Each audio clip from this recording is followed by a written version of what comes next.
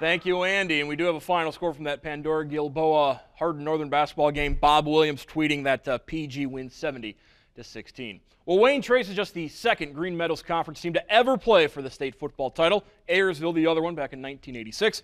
Raiders in just their second ever playoff appearance, facing a Kirtland team in their third straight title game. Winter Storm Cleon not going to keep the Wayne Trace fans at home. First quarter action, no score.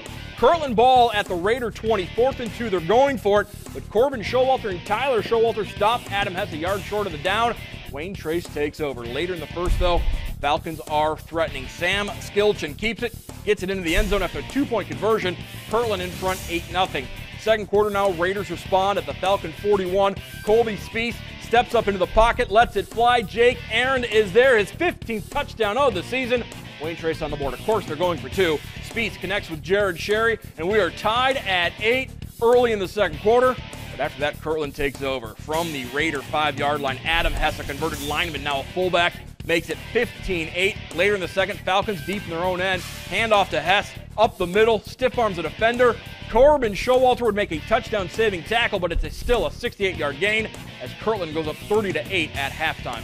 Third quarter, more of the same with the snowflakes falling. Skilgen back to pass, drops it in over the defense. Matthew Finkler makes the catch, 51-yard touchdown, and a 44-8 lead. Fourth quarter, Raiders offense gets back on track. Spieth, plenty of time, pump fakes, goes long for Tyler Showalter. He is there, dives into the end zone.